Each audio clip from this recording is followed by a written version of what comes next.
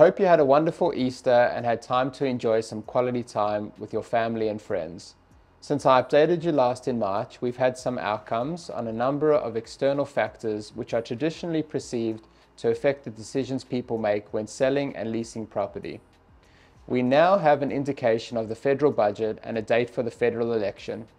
Whilst these events can have a small impact on markets, most buyers and sellers are savvy in their decision making and choose to internalize their property decisions, choosing a time that is best for them, their budget and their lifestyle, as opposed to being driven by the external factors.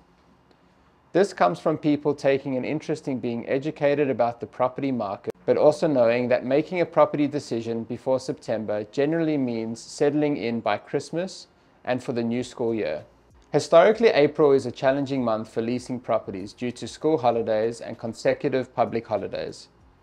But this month has seen a record month for JT Allen in all areas, with increases in a number of properties leased, days on market and yields. The buoyancy of the rental market has improved considerably, restoring rentals to pre-COVID levels.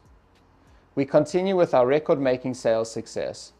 In the last week, we have sold a number of properties in Vaucluse, Potts Point, Darling Point and Woollahra, with a notable achievement being a record building result at 27 of 6 Trelawney Street in Woollahra. We also achieved an outstanding off-market result at Eatham Avenue in Darling Point, selling a 3-bedroom apartment for $7.8 million, a record for the building and for the area. As always, please get in touch if my team or I can be of any further assistance to you.